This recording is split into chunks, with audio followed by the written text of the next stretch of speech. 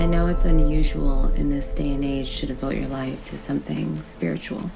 Hey, good morning, Ann. But ever since my mother's issues, I've always felt a calling to help people. Natalie's parents believe that she is being possessed by some sort of evil entity.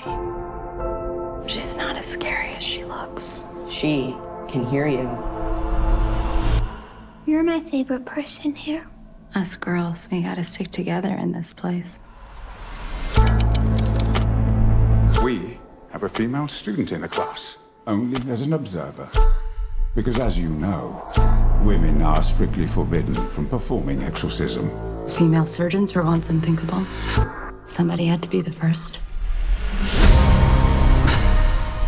When you enter the room of the possessed, you are walking onto a battlefield. Strike terror, Lord, into the beast, now defiling this innocent child. I can't hear you. No!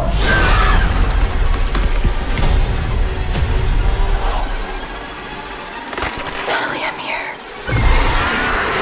I'm here with you. This little light of mine. You have a gift. I'd like to teach her. This relationship, it's personal. We all have a personal relationship with God. Not with God. This feeling has followed me my entire life.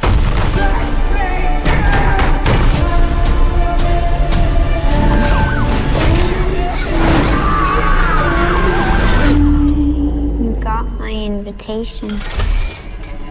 We've been waiting for you.